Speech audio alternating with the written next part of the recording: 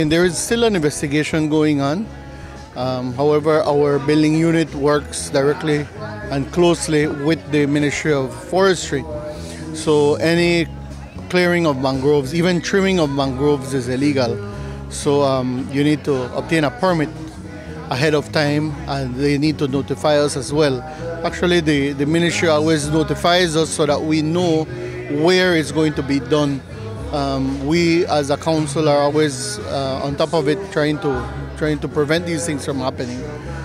At the moment, we understand that there is a development there that is going to take place.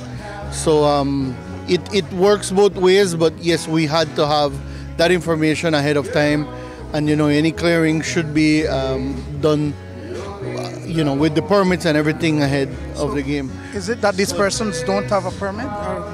At the moment, I am not familiar with any permits, but we have the building unit investigating.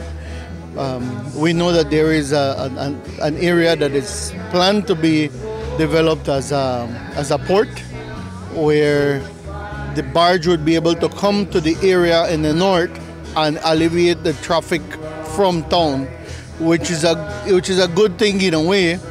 But any clearing and anything done with respect to mangroves, we need to be notified and we need to be on top of the game, because we can't just be clearing up the mangrove. Part of it is where the barge is supposed to land, and that is something that we want to work together with these barge companies, so that all the goods coming north would land directly north instead of having to go through town, in order to alleviate that traffic.